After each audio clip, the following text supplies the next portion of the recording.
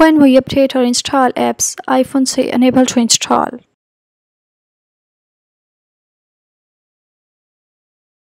How to fix unable to install error on your iPhone. Let's start the video. Solution 1. Open your Settings app. In Settings page, scroll down and click on App Store. Turn on App Downloads. Turn on App Updates. And turn on Automatic Downloads. If all features are already turned on, then turn off and turn on them.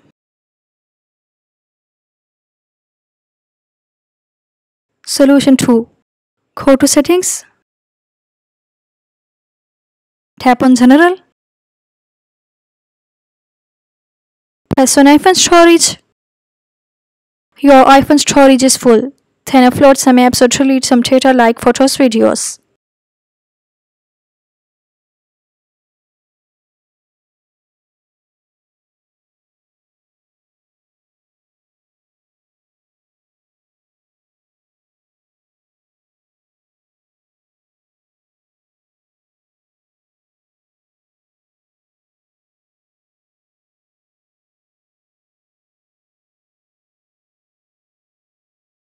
Solution 3.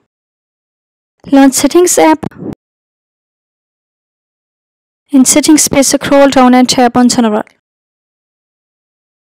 Next, scroll down and tap on Transfer or Reset iPhone.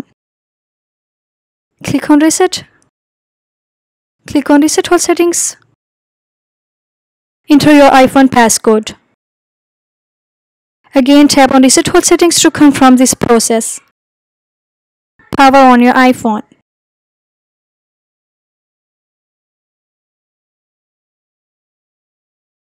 Solution 4. Press and hold the app. Now see Remove App option, tap on it. Now press on Delete app. Again tap on Delete option. Open your App Store and reinstall your app.